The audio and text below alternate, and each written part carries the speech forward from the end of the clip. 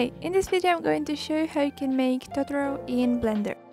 This video will consist of 4 main parts: the modeling, the shading, the line art, and the final adjustments, so that at the end you'll be able to get a similar result.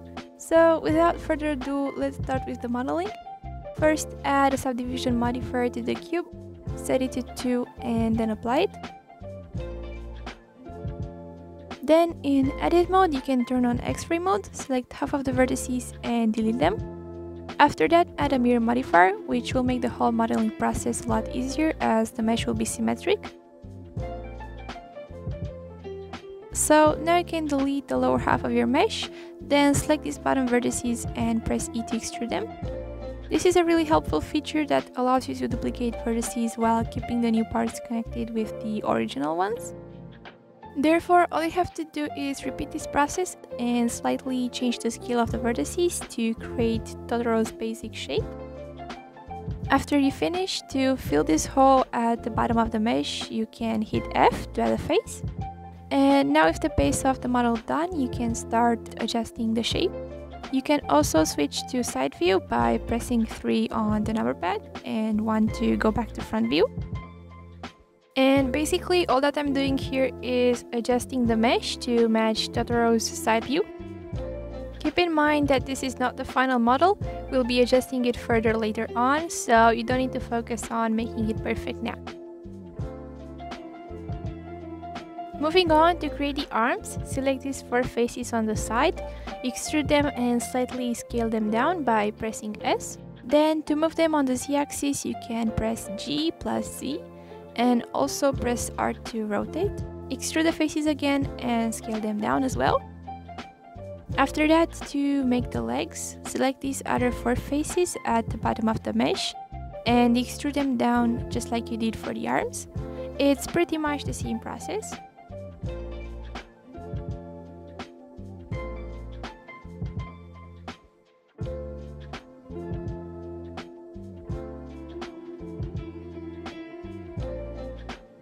You can also add a subdivision modifier to make the mesh look smoother. Then add 2 loop cuts with Ctrl R around the arms and legs.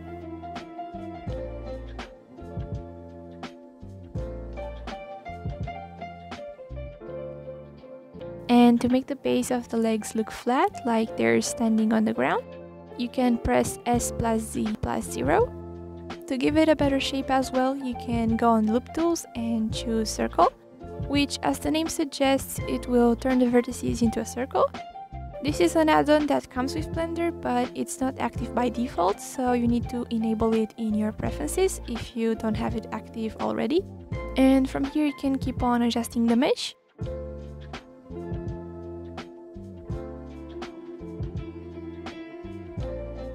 Here I realized the vertices in the back looked a bit off place, so I decided to move them to the outside a bit. Now, to make Totoro's tail, extrude these lower faces on the back, on the y-axis, and as simple as that, our Totoro model has a tail, which only needs a few minor adjustments.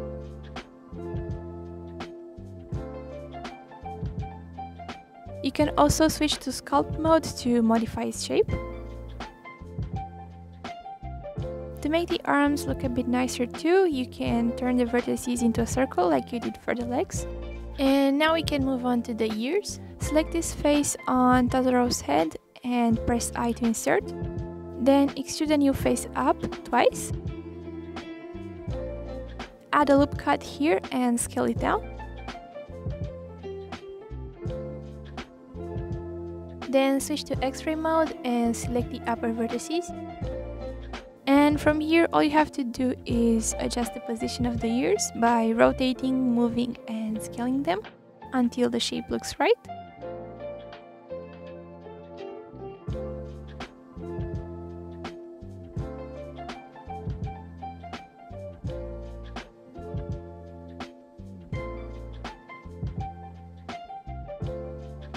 To make the eyes, you're going to need more faces on your mesh, so to achieve that you can apply the subdivision modifier. Then go back in edit mode and select 4 faces on Totoro's head, that will be the eyes. Turn them into a circle and press I to insert.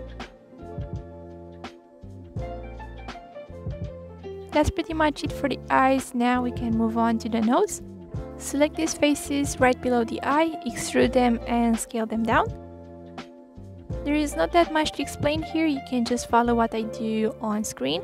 I'm just simply making small adjustments to the mesh.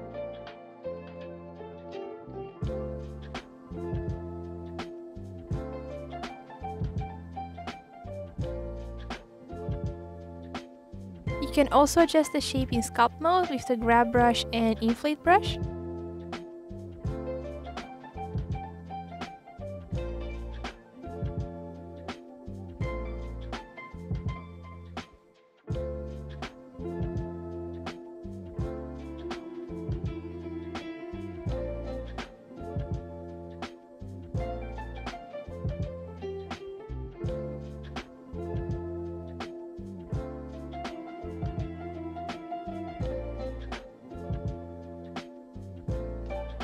And as you can see, now we have a pretty nice looking Totoro model. The next step is to create the whiskers. For this, press Shift A to search and add a curve. Then in the curve settings, under geometry, you can adjust the depth of the curve. I think 0.02 is good enough. Don't forget to enable fill caps as well. And now in edit mode, you can delete your existing curve. Then select this little pen icon here, which is the draw tool. This will allow us to draw a curve the way we want. So after you get the curve you're happy with, you can adjust it and move it forward. Then duplicate it by pressing Shift D and change its position.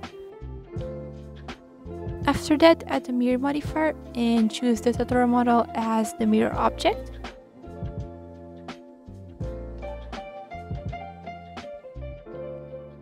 Then to make Totoro's claws, add a circle and place it in front of the right leg.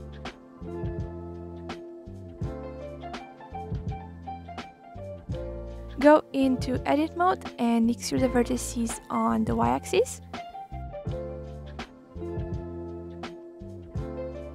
Adjust the claw's position and hit F to add a face to close the circle.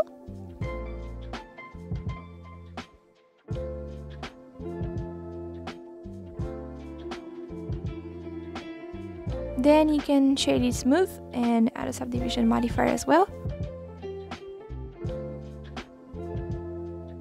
And all that I'm going to do from here is simply adjust its shape. You can press the slash key to isolate the object and press it again to bring everything else back.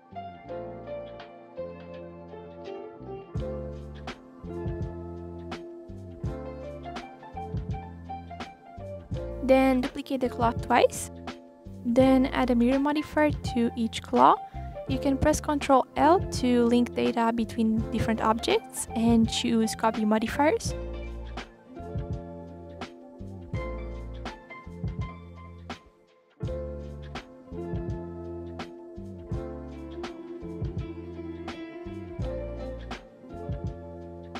Duplicate one of the claws and move it up. Rotate it and place it next to the arm.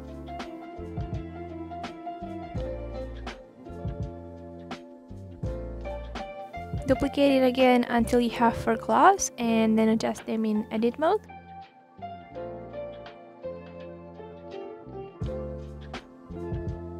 Finally, to finish Totoro's nose, add a plane and place it between the whiskers.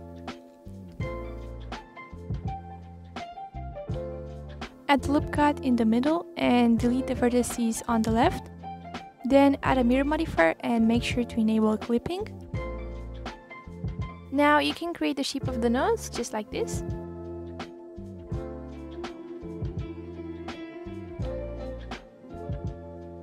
Add a subdivision modifier and also add the loop cut in the middle.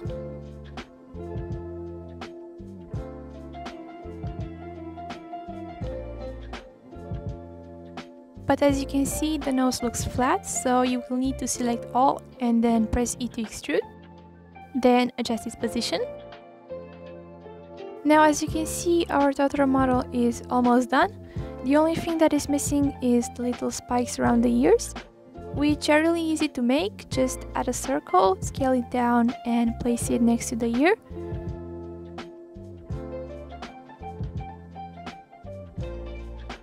Then extrude the vertices in edit mode, just like this.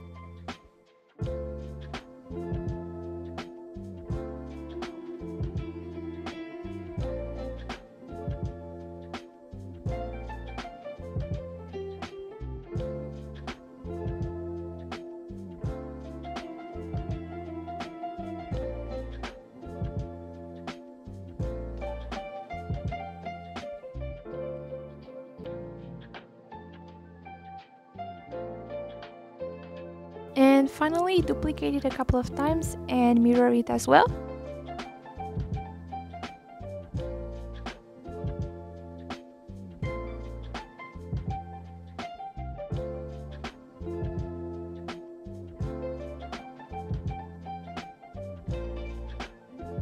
With that done, we can move on to the second part, the shading. But before doing anything, go into the render settings and make sure to set the color management to standard, so that this way we can have full control over the visuals. So now we can start working on the shading. First, select the body and add a diffuse BSDF, a shader to RGB, and the color ramp. Then to get that 2D look, make sure to set the color ramp to constant and choose the colors to your liking. You can see here the hex codes for the colors that I used if you want to use the same ones.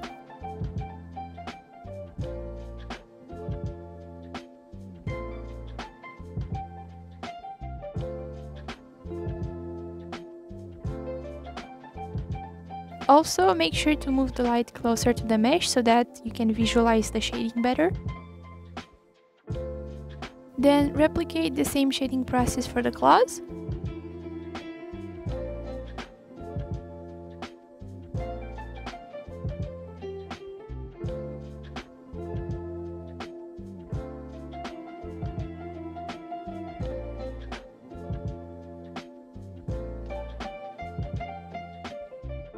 And you can press Ctrl L to link materials between them. For the whiskers, add a new material, and for this one just add an RGB node, as the material doesn't need to be affected by light, so unlike the others, it will have only one color. After that, apply the same material to the nose. Then select the main body and add a second material by pressing this plus button in the material settings. Then name this one eye color and replicate the same shading process I showed you earlier.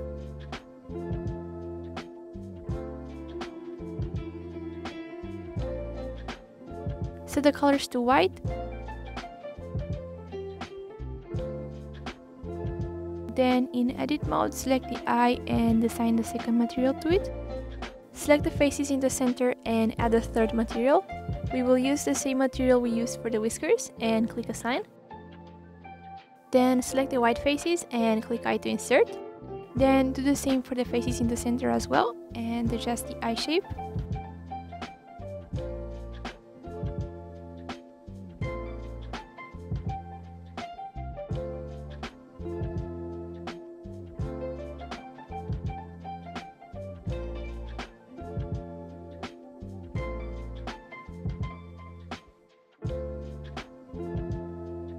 After that, in edit mode, select the knife tool and draw the shape of Totoro's beige belly. It doesn't necessarily have to be a perfect circle, as we'll adjust it later too. Select all the faces just like this.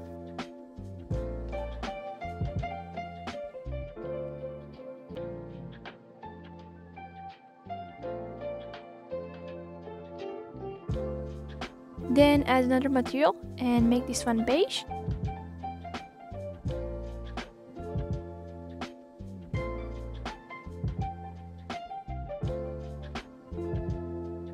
And after that, click assign.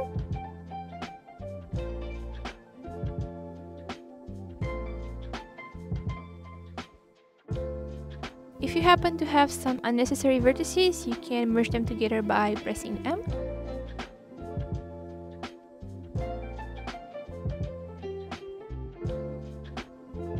To make the mouth, select the knife tool again and draw a simple triangle shape. Now moving on, there is only one thing left to do to finish the shading part, and that is adding an image texture. This will allow us to paint on the mesh, but to do that first we'll need to also add a mix node and plug the image texture into the factor. Then copy the color ramp from the first material and plug it into the B input of the mix node. This will be the color that we're going to paint with. So before switching to texture painting mode, make sure to add an edge seam like this in edit mode, and then unwrap the mesh by pressing U. For those of you who don't know much about unwrapping, it's basically the process of projecting each face of a 3D object onto a 2D plane. So when you press U to unwrap, what Blender does, it creates a 2D representation, a UV map of the object's surface. Also, when talking about UV unwrapping, there are these things called edge seams, which I mentioned earlier. These are used to define where a 3D object will be cut or split, helping to create separate UV islands, which are essential for texture painting as they allow you to paint details precisely, minimizing distortions. So now you can go in texture painting mode, and in order to paint on the mesh, you will need to set the brush color to white if it isn't already. You can change the radius from up here as well. And now you can start painting the little gray arrows on Totoro's chest. Also, if you want to erase something, you can just set the brush color to black and paint over. Moving on to the third part, we can now add the line art, which is actually really simple. First, you'll need to adjust the position of the camera, and you can press Ctrl Alt plus numpad 0 to align the camera to your current view, and you can also move it with G. Then press Shift A to search, go to Grease Pencil and add a scene line art. To adjust the lines a bit, you can go in the Modifiers tab and under Edge Types, enable Material Borders, so that there will also be lines between the different materials. You can also adjust the line thickness the way you like. And that's all for the line art. It's a really easy technique and super helpful for 2D style renders. Now we've reached the last part of this video, and that is the final adjustments. Usually when exporting my Blender models, I really like to give them a nice background color. So to do that, enter the shading tab and in the left corner switch from object to world. And what you see here is the shader for the world color. Now usually if you change the color straight away, it will affect the shading on your mesh. So to avoid that, you can add a light path, a mix shader and another background node. And now with the second background node, we can change the world color without any issues.